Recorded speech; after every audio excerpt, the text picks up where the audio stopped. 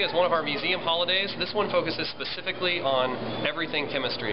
So whether it's making a chemical reaction, whether it's blasting off our reaction rockets, or playing with liquid nitrogen, everything in the museum today is devoted specifically to getting kids interested in chemistry. We've got about 2,000 kids in the building today. It's a really big event, and the museum is just a bustle of activity with that many kids in here. And it's a big mix of kids as well. I mean, we've got public schools, private schools, homeschool groups come out for this as well, and it makes a great field trip for all of them because it's something that's included with general museum admission anyways. It's just that today includes so much extra stuff for them that we hope that it's a real resource for people and teachers, whether they're at homeschool or whether they're in another school capacity.